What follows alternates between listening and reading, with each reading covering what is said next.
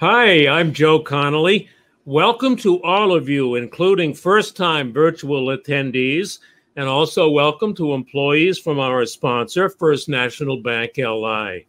I've missed talking with you over the last year or so. I hope you'll find that this is a uniquely comprehensive business update and ideas program. So let's start with somebody who knows how small and mid-sized businesses are doing by the day, because he sees the deposits and the transactions and the loans being made every day. Chris Becker, president of First National Bank LI. Welcome, Chris. Thank you, Joe. Good morning. It's great to be here this morning. We talked a couple of months ago, and I remember you said back then that you thought business was going to spiral up. What are you seeing now, Chris?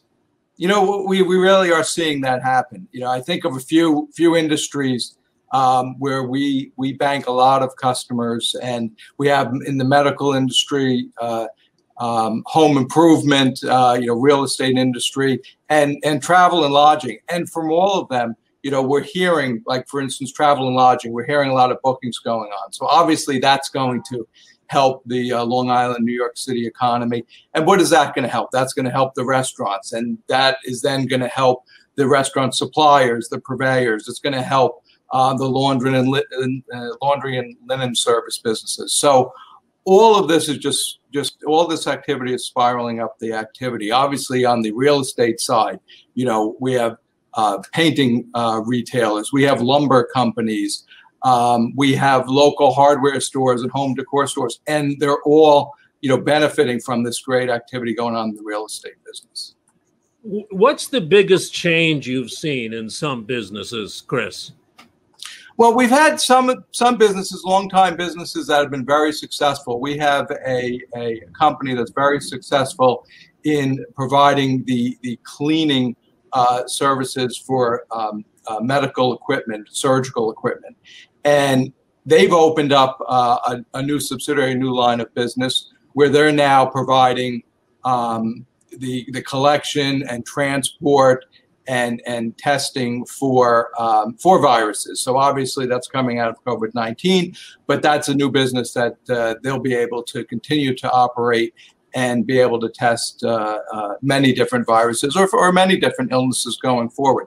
So we see companies like that actually starting a new line of business. We see other companies.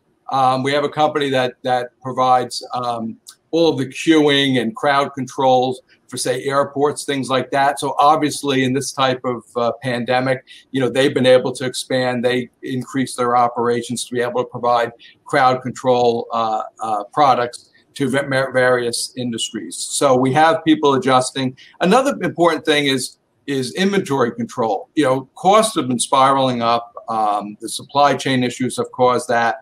And we've seen companies that have gotten to know, you know, kind of a just-in-time inventory system. They've actually abandoned that and have been, you know, buying inventory ahead of time, trying to beat the costs going up. Those are great examples of how businesses are expanding into new fields, which makes some think that we'll have a boom economy for quite a while.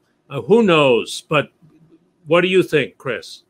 Well, you know, we've been talking to a lot of customers about that, and obviously we talk internally about that in the bank. And customers are very hesitant to really go much beyond, you know, the current year. They think that the remainder of 2021 is going to be strong.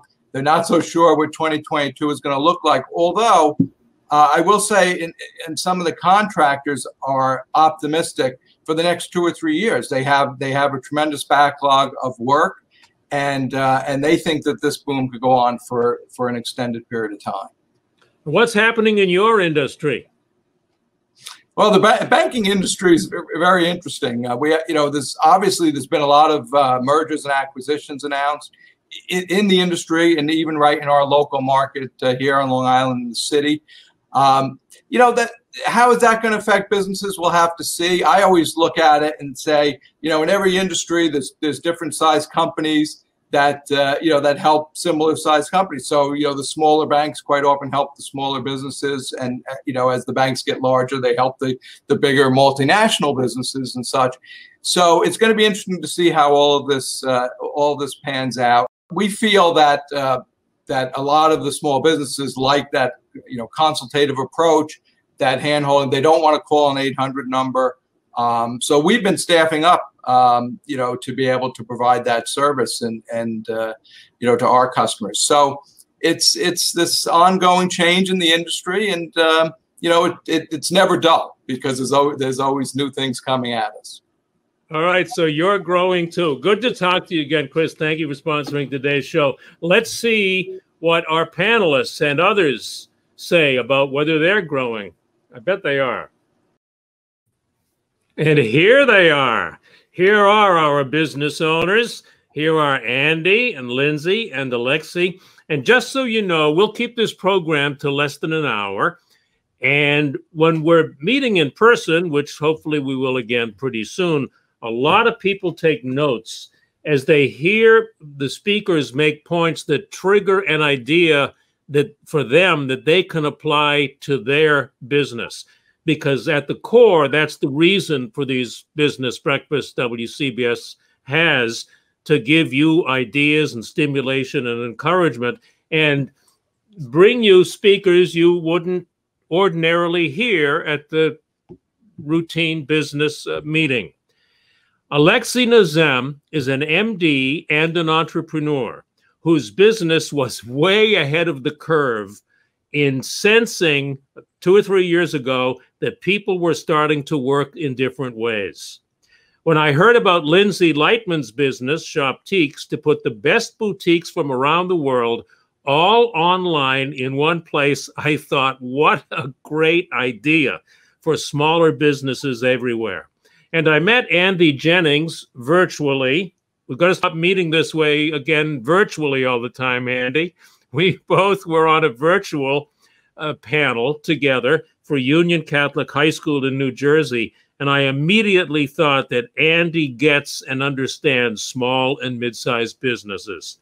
So we'll start by asking each of you first to just briefly explain so that people know what your business does. Alexi?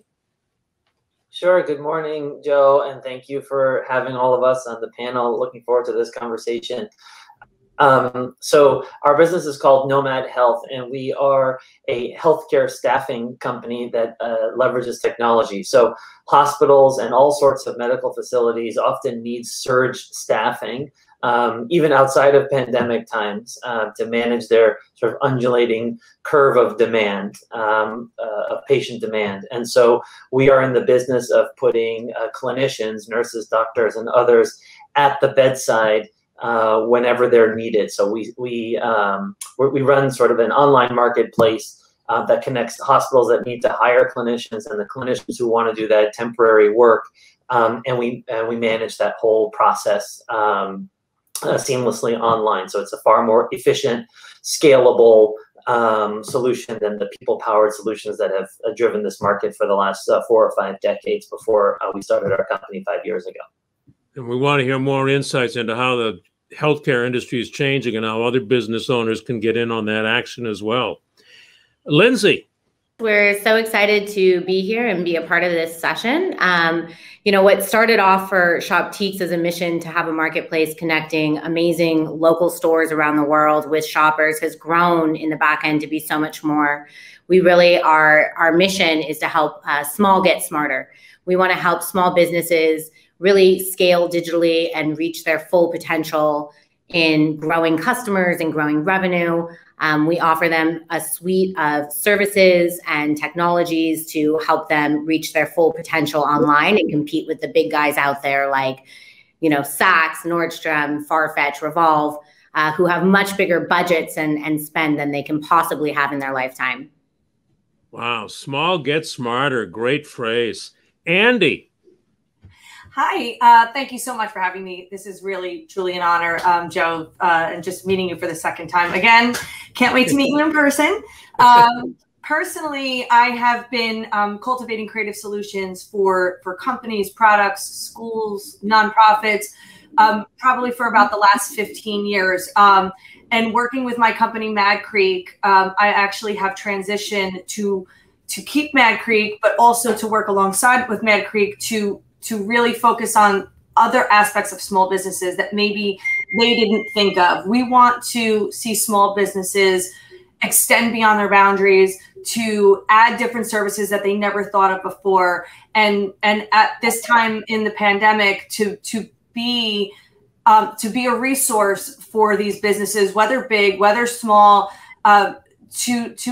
we are here for them. We are not afraid of any recessions or pandemics. We believe that small businesses can thrive. And with our creativity and our strategy, advertising, digital, social, all of our services, we feel that we can really get involved in the company as part of your company, as your extra set of hands, or as a resource. And we're excited to do so. It's been working out really great this year. That's great. We'll tell you some interesting things about Andi's business too as we go along. Now back to each of you, starting with Alexi. How are you planning to grow your business now going into a strengthening economy? Well, so the interesting thing for us is that our business has been growing throughout the pandemic, largely because our business was right at the nexus of all the most critical needs of the last year. So we've been growing in an extraordinary clip over the last year. So we're not planning to grow; we are in the middle of it. From our perspective, I think there's a few things. One is that we're just hiring a lot. We are a technology company, so we're constantly hiring lots of technical staff. So engineers and product managers and designers, data analysts and scientists. And one of the things that's been very interesting is that so many technology companies over the last year have actually also been in this position that we're in, which is growing so fast that there's been a huge acceleration of transformation to technology solutions from non-technology solutions in many industries. And so there has been this war for talent in the technical fields. And what that has caused us to do is to broaden our horizons and start hiring people all across the United States. And still the bulk of our staff is based in New York City, but you know, in an all virtual world and in a world where talent is so hard to find and everyone wants them, you really have to open up where you're looking for high quality people. So one of the big drivers of growth for us is simply going to be hiring talent. The demand side of things, the demand for our services is just through the roof, and so we're just doing everything we possibly can to keep up. And as I understand it, you put clinicians, nurses mainly at the moment, into jobs in other parts of the country where they may like to go and live for 3 or 4 months. Is that so? Who are these people? Who's doing that? Sounds great. Yeah, it's a good question. It sounds like a great life, but it's also a heroic profession, so especially in this past year and a half. So just put simply, what is this business that we're in? So let's talk about travel nursing, which is one of the core businesses that we're in. A hospital might say, we don't have enough ICU nurses to help staff the hospital from August through November. And so we need to get some from somewhere else. We can't hire them from our own community, so can we bring them in from somewhere else? And so they'll turn to a company like ours, a marketplace like ours, and seek out an ICU nurse who can start on August 5th, and I'm willing to pay them this much, and we need them to work night shifts, and they need to have these qualifications. They need to have, you know, ACLS training and critical care nursing certification and a whole bunch of other things. And so they put that, you know, sort of like posting a home on Airbnb, they're posting their need onto our network. And on the other side are the people that you're asking about, who are these nurses that want to do this kind of work? So traveling nurses make a career out of being a traveling nurse, or at least several years of a career. And it often happens at the beginning of a career. So a young nurse, a few years out of school, wants to sort of see the world, make a little extra money, have an adventure, but also get exposure to new types of opportunities. So I've never worked in a rural hospital before. I've never worked in a teaching hospital before. I've never been to Arizona before to see that patient population. And then also people on the tail end of their career, sort of empty nesters who maybe don't want to work 12 months out of the year. They want to work maybe 9 months out of the year, but still be engaged clinically. And these people will do this kind of work for 3 to 5 years at a time. And they'll do, it's 3 to 5 years though of, like you said, 3-month gig after 3-month gig after 3-month gig. And so their services have been very needed over the past year. As you can remember, way back when we were here in New York, in March and April of 2020, when we were exploding as a hotspot, nurses like amazingly came from all over America to help out with what was going on here in New York. And so it was through our company and many others that we were able to sort of solve that problem. One last question before I get to Lindsay, Alexi.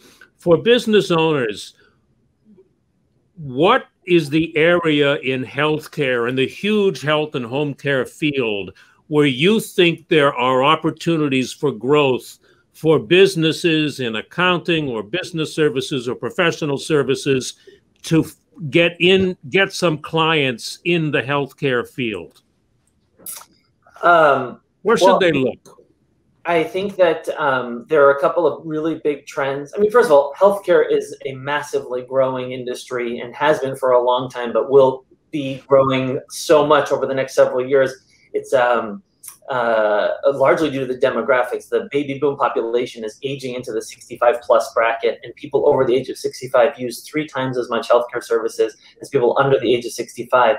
And 10,000 boomers are turning 65 every day for the next decade. So there is just an explosion in need for all sorts of healthcare services. But if you want to look at some specific trends, one of the things that we saw over the last year was a huge increase in the use of telemedicine. Obviously, we're doing everything virtually in the world now, but medicine especially saw an enormous growth. So these telemedicine companies are springing up and offering a huge amount of high quality service experience, consumerized versions of healthcare. Those are really big businesses that are growing, many based here in New York City.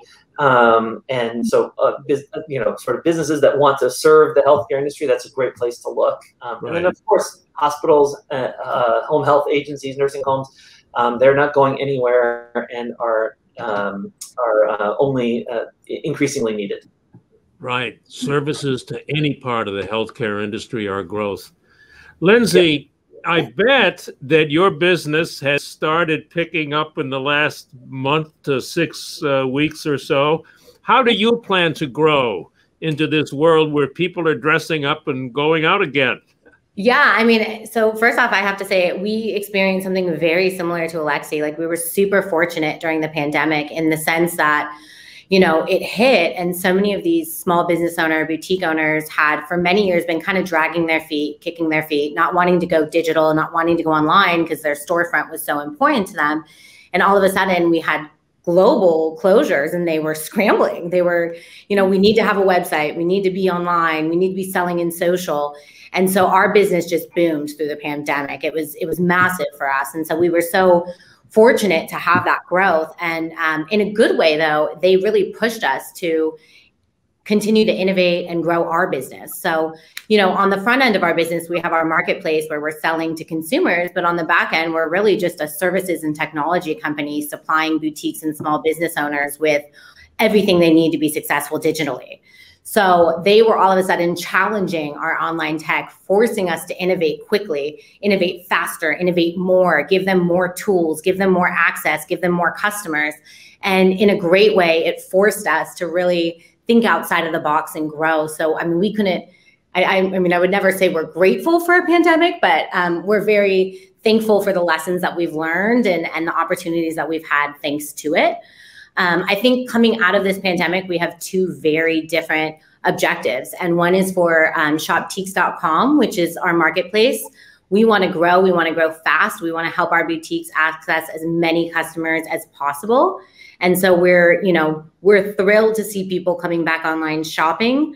I have to say, I'm fascinated by the behaviors of the shopping online now. I'm seeing much higher AOV, much higher spend than we saw pre-pandemic, almost a 20% lift in our AOV post-pandemic.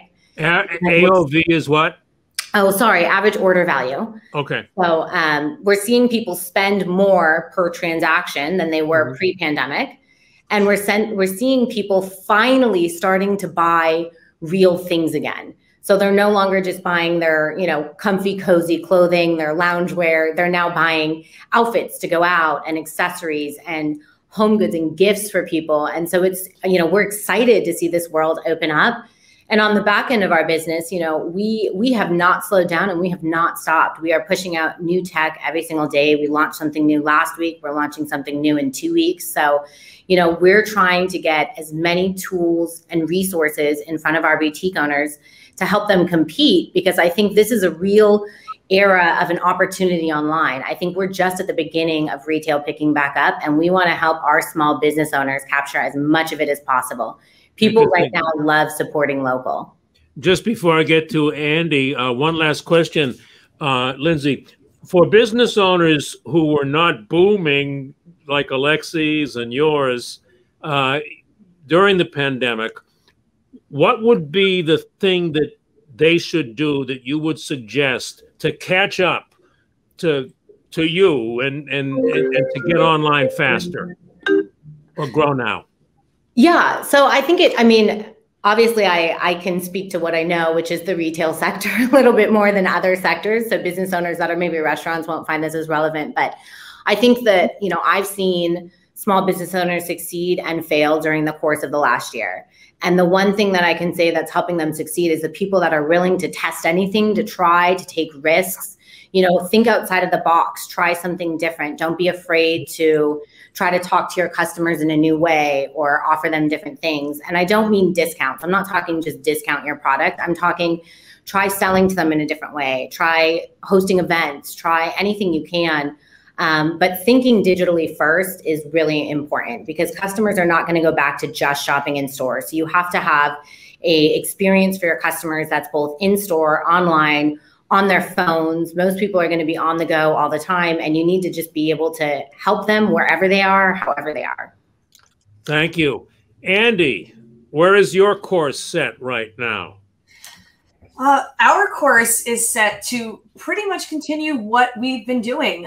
We haven't had to change too much during the pandemic. So because of the fact that we were always virtual. So what we decided to do with our customers or our clients or new customers to attract new customers was explain to them that, while your business is maybe slow or while you're figuring things out, really try to think of other things you've always wanted to do with your business. And what are those things and how can we help you? I always call my team the dream team, not because they're fantastic, but because we make dreams come true. That's what we do. We know small businesses struggle. We know how much they have to do. Owners of small businesses have to do. We know how much they have to struggle in terms of keeping their employees and keeping their store up to date, that they can't even really sometimes focus on their own marketing and advertising. So we usually say, hey, bring us in, give us all of your troubles and your woes, whether it could be HR, it could be technical aspects, it could be how to converse with your clients on Zoom or WebEx, or how to collaborate with other people in your industry in order to work together. We also strategize with them for those types of services. So yes, we are primarily design and branding, but what we found ourselves is we are much more of a creative pharmacist, we would like to say. So if they come to us with a very, very unique problem or a service that we don't necessarily provide, chances are we're going to research what type of service they need, find the greatest professional in that industry, and provide them with all of the tools they need. We almost we acted a lot during the pandemic as a consultant, as a trusted consultant to small businesses, because they trusted us with our regular services. They would come to us for other needs that they wanted, and they trusted us with our information and our vendors and our connections and our relationships. So we're all about customer love here at MadCreek. That is such a nice and credible description of what you do, and sincere, Andi. Andi had told me that they were always virtual, and she said that I think your main employees are 7 moms, and you've been virtual for years. Yes. So you didn't have to pivot that way. No, and we did have office space for many, many, many years, but it got to the point where moms are the best multitaskers, and especially the women that I have working with me, I mean, have more than one child, and they're just amazing. And we get it done because there's a lot of pressure. Back when there was no pandemic, you know, we were the ones that were doing exactly what a lot of people in the business place are doing today at home, and no one knew it. So I think it's great when I'm on a virtual call and I see a dad, you know, with their child on their lap, and everyone's, you know, like oohing and ahhing over this beautiful child. And we get it. Like, we get that you're a person who goes to the office every day and you're trying to run your business. And now today you're saddled home with your 3 kids and you're trying to get it done. My team's been doing that for 15 years. So when it wasn't really popular to do that, we were working really hard. So now we feel like we're professionals in the virtual world, and we can work on the go anywhere. Our talent comes from all over the country. We do not pull from just the New Jersey, North Jersey area, and so we are able to provide the best services in the industry that match with the client. So particularly in a larger agency, when you are in that, I would guess you say, like, in that building atmosphere, and you hire, you know, the people on your staff that could be tremendous employees, it's great. But when there's a client that comes to you with a very, very unique need, I don't like to pigeonhole them into using the people that we just have. Our people will then use their knowledge and their experience and go find them a good match, whether it's someone closer to them who provides digital or video services, or a service that we don't particularly do in-house. But Andi, what a great representative of small businesses today that you are. That's just great. I want to move along here. Sure. We're going to bring, as we go along, a few contributors to add to this discussion. Here first are Mark and Candy Udell, CEO and president of London Jewelers, very well-known jewelers, on how they have been changing. We were very creative, you know, in our online selling, in Zoom calls. We created some special events to, you know, bring people aboard when they were sitting home all day. I think you have to look out of the box and learn and be creative. And it really helps to have young people on your team, next generations that know the world of what's going on today with Instagram and Facebook and TikTok and all those mediums that help you to sell. And it's good to have put together a small team and learn from them. In our bank, the First National Bank of Long Island, they were absolutely remarkable during this whole process. You know, constantly calling us, having calls, how are we doing? The true essence of a bank that cares. You know, like a family business. Yeah, just amazing how they react to us and have been very much part of our growth. Always there, willing and able to do whatever they can to make us bigger, better, and stronger. Smarter, stronger, bigger, better. These are all becoming the phrases of the day here today. What a nice surprise. Andi, I want to go back to you. Speaking of new things, some of us have not yet used, but soon will use the new digital whiteboards. And I think you were also a pioneer in that. And tell us about your digital whiteboard. And I think you sent us some video to show all the rest of us what this looks like. Sure. It's all a matter of using the tools that you have. So clearly we're a design firm, so we use a lot of Adobe projects. So what we do is we make sure all of our assets are in one place. So when our designers or creative folk are working, we know that right here, you'll see we can pull from the same libraries that you just saw and use them immediately into our software. So this way we know everyone who works for me, whether you're a freelancer or independent contractor or as you can see, we have our Dream Team WebEx here where we can all share the screen. We just make sure we are all consistent all the time. So there's never any problems on press. There's no problem, you know, with our proofing, because everyone's using the same tools. And if there's a new tool that we think is a little bit better, we will try it out. But we have a very, very good rhythm using Adobe products, using WebEx, and also like a project management software as well. So then theoretically, everybody knows where every project is at every stage. Is that correct? As if you're all in the same building. Yep. And everyone has their, even though, you know, we have several people on staff, everyone has their roles clearly outlined. So this way we can help each other. If we never go down, I guess that's what I would say. We would never really go out of service for any reason. Lindsay, your website is so good. Thank you. And you're selling clothing from countries all around the world on your website, and you have to get into fittings and sizes. My question when I looked at your website is, what have you learned about making a website as deep as yours, but still appealing and usable and understandable to the customer? Yeah, I mean, I think we're still learning. I don't think we'll ever stop learning how to sell to the customer.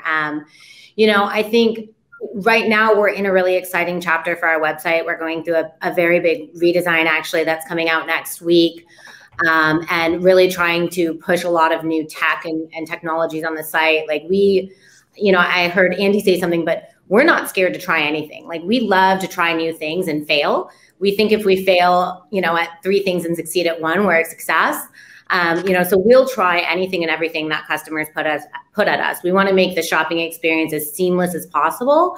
I think what's different for us than a normal e-commerce site is that as a marketplace, we have to make that experience seamless for the shopper, but we also have to make that seamless for the boutique, for the seller, because we're just a facilitator. We just sit in the middle and we help them do what they want to do. So as much as we want to control the experience in the website, we're only as good as the boutiques that are on our site. So where we start is really about sourcing amazing boutiques around the world, making sure they have amazing product, making sure we're helping them get it online.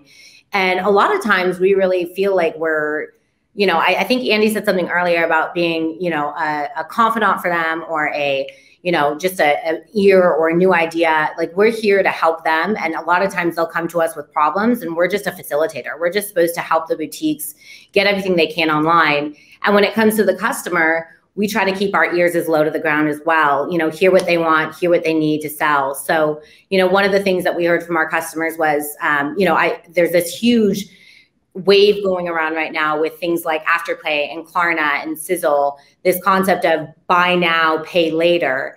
And that was really the #1 thing that everybody wanted. Since launching it, we've seen just phenomenal results. You know, it's all about listening to what people want, and when they ask for it, having the ability to adapt and try what they're asking for.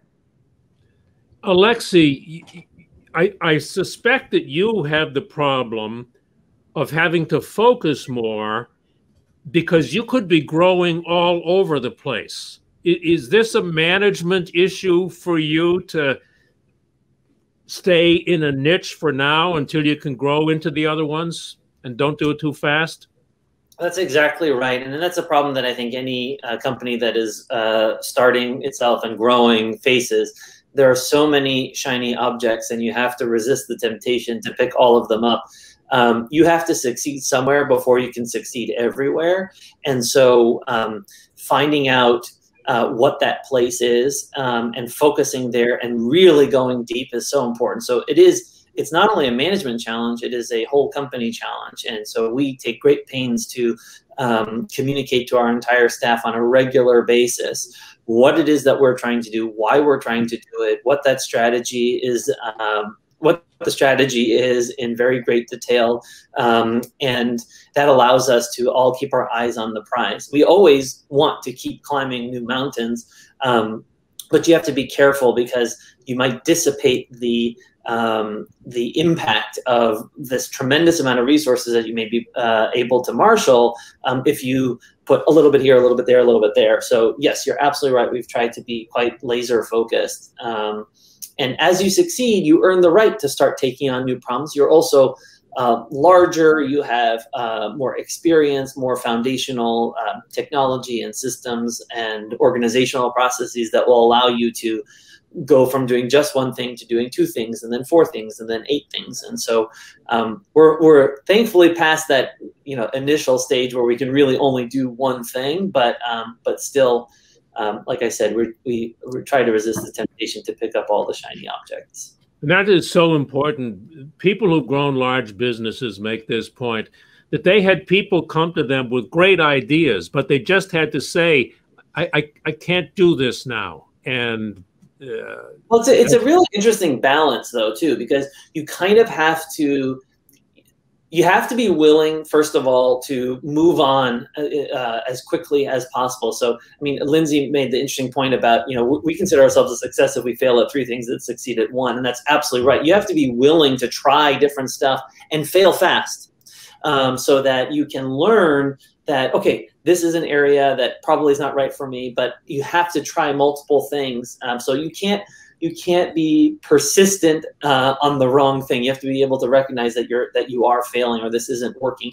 And there's kind of this sort of like breathing motion where there's inhaling and exhaling, where you want to widen out, you want to try more things, you want to sort of, because it's the ultimate amount of hubris if you just say, I know this is the one thing that we must do. You basically say, look, I'm going to put a few things out there, see what gets traction, and then really lean hard into the thing that is getting traction. So it's a real balance and something that I'm sure all of us on this call and many business leaders are always struggling with, which is how do you expand? How do you focus? Here's somebody whose business is very busy as well. Our next contributor is in the booming home remodeling and home improvements business. Michael Aboff of Aboff Painters. Try getting them on the phone. Here's what he's up to. This year is robust. People are fixing their homes. There's a lot of transactions going on with when people sell a house, they tend to fix it up and paint it. And when they buy a house, they said, oh, we have to change it, and they tend to paint it again. So it's been a very good economy for us. We're very lucky and fortunate. In our business, you just can't bring someone in, stand behind a cash register, and tell them to start. There's expertise. People need to know paint is a chemical, so there's definitely a learning curve. We are hiring people who have been in some other kind of managerial positions in other types of retail that has not as fared as well. And there's a training period that we can bring them up to speed.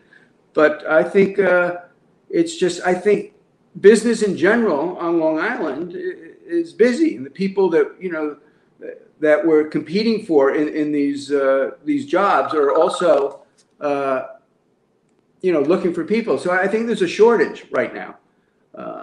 And hopefully that'll abate. We're definitely always looking, and we're starting people at higher rates than we used to, for sure. Hearing a contractor talk reminds me of a question that often comes up when hands are raised around the room when we hold the breakfast in person. So I throw this out to any of the 3 of you. How do you react to competitors who underprice you for painting or professional services or whatever it is? I think we see this, not necessarily undercutting my costs for my business, but more for our small business owners. It happens every day and all the time. They're carrying a lot of labels and brands in their store that are carried at bigger chains. And it's very difficult for a small business owner who's working on much tighter margins than a large retailer, because their costs are constantly undercut. not only are their costs undercut, but their policies are less favorable. They have very rigid return policies. A lot of them are store credit only, or, return within 7 days compared to 30, 60, 90 at these bigger retailers. So I think it's something that's very much on their mind. And the only way to compete with that is really to diversify your product and find unique and different brands. You just can't win against those big retailers, unfortunately. Andi, any experience at that? Yes, a lot. But because we try to really understand these small businesses, we understand their budgets are much smaller compared to our larger clients that have, budgets that they need to spend before the certain end of a quarter or something. So with those small clients, typically we will tell them that we're going to estimate with our actual costs. If it's something that they can't afford, we certainly try to work with them. Most of the time we can't. So most of the time you can. We can, but they choose not to. And I have to say, most of the time they come back because a lot of times they're going to find like cheaper online outlets with people that don't know their business, that don't care about their business, but they're just running out there because they need a logo or they need a landing page, and then nothing really is cohesive or foundational enough to build on. So the money that they're spending out there on these one-shot deals really does not help them grow foundationally. So we try to tell them that, we try to educate them, but we absolutely give them the option to do whatever we want. There are no high pressure sales at MadCreek. Alexi, do you have new competitors coming up on your tail, or does this affect you in your booming business? Of course. I mean, I think competition is so natural in any business that if an idea is worth doing, you're going to have competitors. If you don't, you should be worried. On the point of prices and undercutting, I think that price is merely one lever that can be pulled to win business, and sometimes it's the right lever to pull, and it's worth engaging in a I hesitate to say it's worth engaging in a price war because it's almost never worth it. But but I think that recognizing the other aspects of your business that are very appealing to your customers is how you not only survive but thrive in that kind of situation. Focusing on experience, for example, is an extremely important thing. People will be willing to pay more for something that they think is a better quality product or service, and so. Focusing only on one leg of that business stool, the price, is not a wise choice. It is so easy because it's very quantifiable, but the other parts of running a business, I think, are just as, if not more important. Obviously, if you can offer a better service at a better price, then you have a really winning combination, and that's what you're seeing with a lot of technology disruptions in industries that have typically not seen a lot of technology. And so that kind of undercutting of price really is not only sustainable, but potentially fatal to the business that is being undercut. Exactly. Sorry, go ahead. I just add to that. We actually learned a lesson from one of our clients years ago in a recession. Instead of pulling back on their marketing and advertising, we were so thrilled that they chose not to do that. They chose to pour it into that marketplace to show people that they were not going anywhere. They were strong. They were not failing. They kept out there. They kept in the forefront. So while other businesses and other schools were pulling back on their marketing budgets and kind of going away for a while because they couldn't afford the advertising, or that's not where they wanted to appropriate their funds, this school was going full force, and it paid off tremendously for them. So my advice to a small business would be when you think that your marketing budget is the first thing to pull back, chances are it's understandable, but really, really think about that, because the more you show the public that you are a strong company, the better it's going to be for you in the long run. Lindsay? And Alexi, I think you made a really good point, which is it's not just about price. It's also, there's other things on the table you have to consider. And for our services and our technology side of our business, a lot of what we offer, like there's other companies out there doing the same thing, maybe even doing it better in some aspects. But really the benefit add that we bring is our relationship. And the one thing that we win at every single time is that we are not just a vendor that you're going to bring on your site. Like we are a partner. We're a true connector to your business. Like we think of ourselves as one of your employees. And if we didn't have that relationship and that value add and that strategy that we give them, I mean, during COVID, I even had phone calls with people where I was teaching them how to use Zoom and how to use computers. And, you know, we really will do anything for them, teaching them how to use Facebook or whatever they need. And that value add goes far further than the extra little price they might have to pay. It makes it worth it for them. You know, nothing against big companies. They have tremendous resources and tremendous contacts. But as I listen to all of you, and especially Lindsay and Andi, say we will be your partner, it just sounds so believable. And a big corporation, I think, no matter how hard they try in advertising, cannot make that come across the way that a business owner does. And as usual, when we have these events in person, we have to start moving them along at a faster pace toward the end. So I want to get in one more contributor, CPA Ernest Smith of Nawrocki and Smith, on what they have been seeing and doing in the financial and accounting business. What I do is I provide my existing clients, and we have a large base of clients, non-for-profit and for-profit entities, that qualified for a PPP loan. And we made that expertise available to help them determine, and working in conjunction with many of the different banks, including First National Bank of Long Island, in identifying how much they were eligible for. Now we're working through, as this program has now gone through almost an entire year, we're now working through forgiveness and what I said before, the employee retention credit. And speaking of money and finances, Alexi, I wanted to ask you about this. You have raised money, considerable amounts of funds for your fast-growing business. What advice do you have for people who are maybe not going to Wall Street or financiers for money, but just who are looking for some backers locally or regionally, or trying to find some money to grow their business? What do you suggest? One thing holds true regardless of who you're raising money from, and that is you have to have a very clear explanation of what your business is going to do, why it will win, and how it is going to provide a return to that investor. Because any investor is looking to turn their small amount of money into more than that small amount of money, and being able to clearly demonstrate the qualitative and quantitative ways in which your business will help them turn that small investment into a large return is the fundamental responsibility you have as the person seeking that capital investment. And so it's going to be real clear. I remember the first time I went to a pitch presentation, the business owners made their presentation. First hand goes up among the 20 or so people there. What's your exit strategy? Yeah.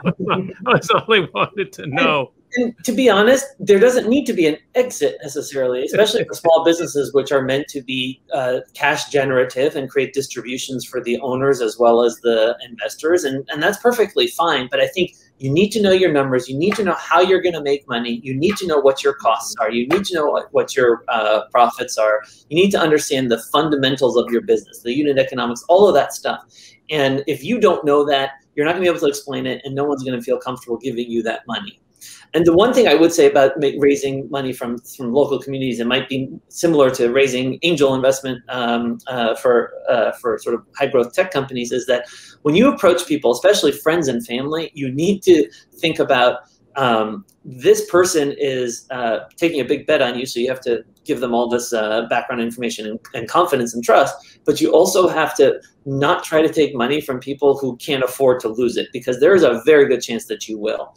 Boy, never heard that one before. There you go. I want to go to producer Neil Caruso with a couple of questions that he has taken that have come in. Neil, what do you have there? Well, thanks, Joe. And so, people are asking us what types of new digital content are working for, your clients now. And, frankly, that some consumer behaviors have changed. How do you approach digital content in this pandemic, post-pandemic, hopefully, world?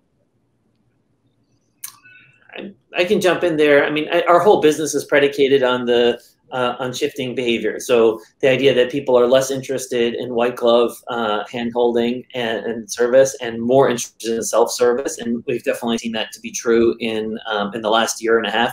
It also happens to be the case that if you want to scale very quickly, white glove service is less scalable. So what we've seen from a digital content perspective is that if you can emphasize self-service, transparency, ease of use, that speaks very much to pretty much every cohort of potential customer, especially 40 and younger. We've also leaned into the self-service. We've always been a white glove kind of situation, and exactly what you said, Alexi, it's not scalable. We couldn't scale at that rate. Now, we'll still offer that service to people that need it, that need the hand holding, and that's very common with our boutique owners. They're just not digitally savvy. But we also had to quickly innovate and create a self-service platform where boutiques that wanted to join and could sign up could do it on their own without talking to us, without having to go through a lengthy thing. So I think you nailed it right there. Like, people, especially in the 40 under demographic, they're used to doing everything online. They're used to doing everything on their own. And quite frankly, they prefer it. They don't really want to have their hand held as much. Good one. Neil, got another one there.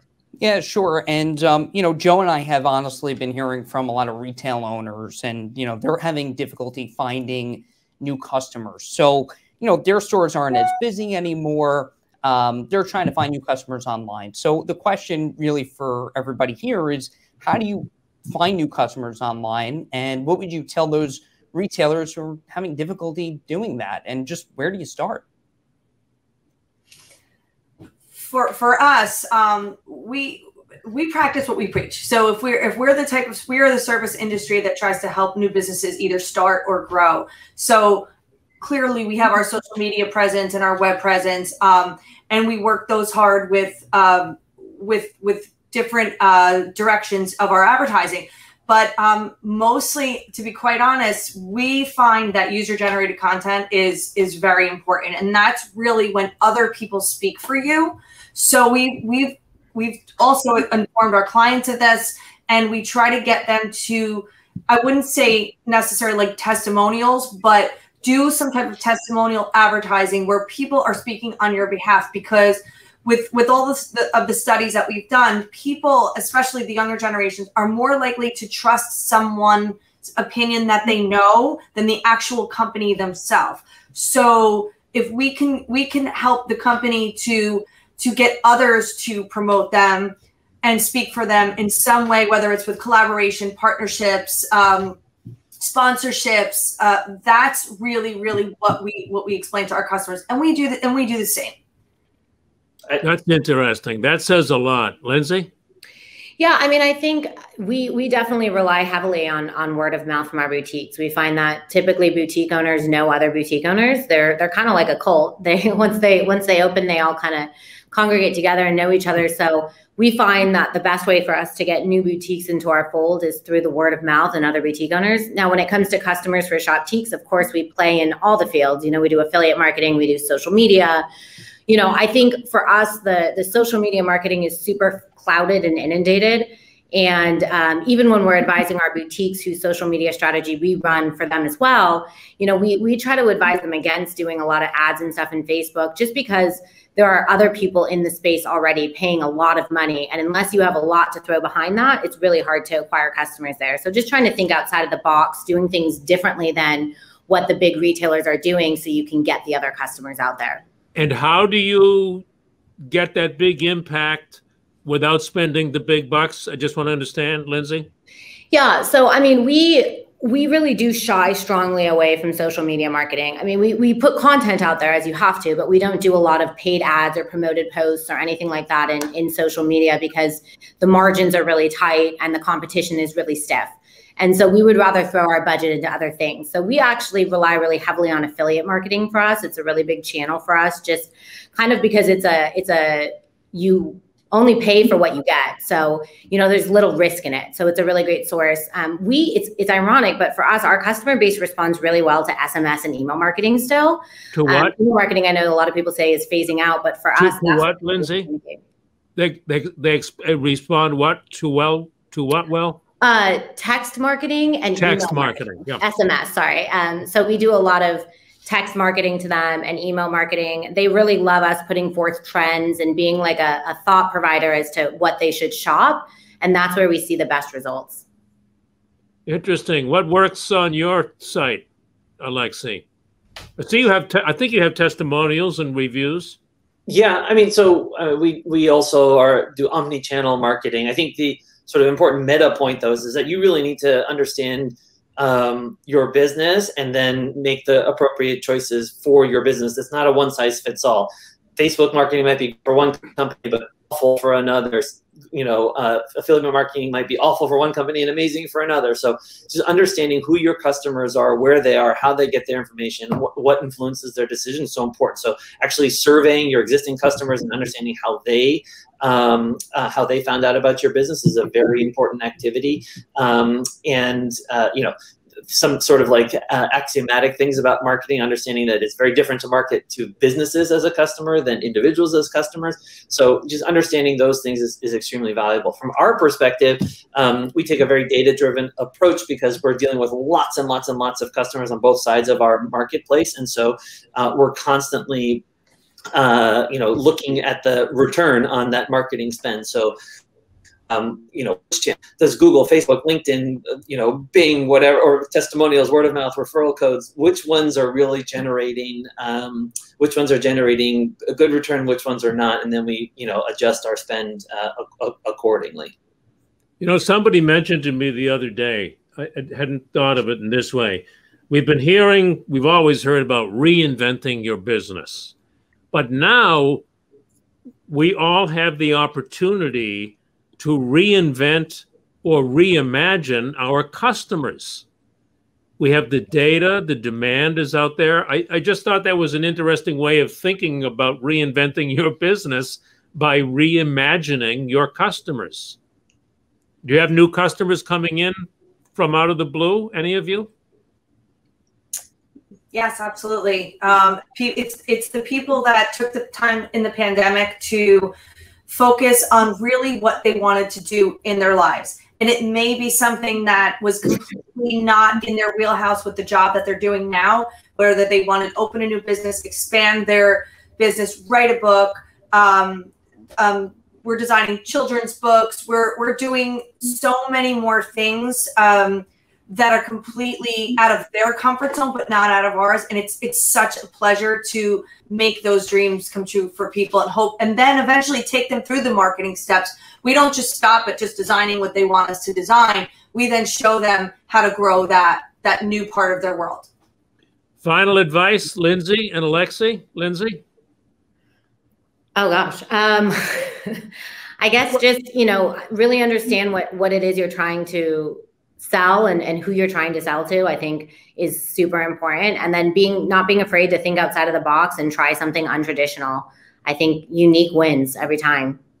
Barbara Corcoran says that too. She says she told us that she does these crazy things, not that everybody would want to do that, just to see what works. And there's no cost. She calls the internet the greatest free marketing tool ever invented. I love it when a boutique comes to me with a wild idea. Like we'll try anything, even if it's not something we offer or service we offer. Like we will do anything and test anything because I love to learn and I love to grow. And I think everybody should. When you stop learning, you stop living. Alexi. I think Lindsay got it exactly right. You should really listen to your customers. A lot of great ideas come from them, and in fact, they're buying from you. So you better give them the things that they want. I think in this time that we're living, it's really important to recognize that there have been really fundamental, transformative shifts in the way that the economy works, and maybe your business doesn't need to change. Maybe it was well equipped for this new world as much as it was for the old one. But taking a good hard look at how you operate. and maybe needing to make fundamental changes, maybe needing to make superficial changes. But if you don't even think about doing anything to change, to account for the fact that the world has changed, you're likely going to be left behind. So keep innovating. And my final piece of advice is really follow the data. We live in this rich world of data, and it has the answers in it. So you should really look there. What a different tone there has been in this virtual breakfast compared to the last few. It's it's just wonderful to hear. And thank you, Alexi, Lindsay, Andi, very much for sharing all your best ideas and your insights. Thank you all very much. You're welcome. Thank you, Joe. Thanks for having me. Thank you for watching. These breakfasts have become a passion of mine because they help business owners know what other business owners are doing. And business owners are so generous in sharing their experience and what they've learned. So thank you to Chris Becker and First National Bank LI. Thank you to WCBS News Director Tim Sheld, and to producer Neil Caruso, who worked on a lot of the details of all of this. I always close the June CBS Business Breakfast by saying, have a good summer. But this year, we'll close by saying, have a much better summer this year. Talk to you on the radio.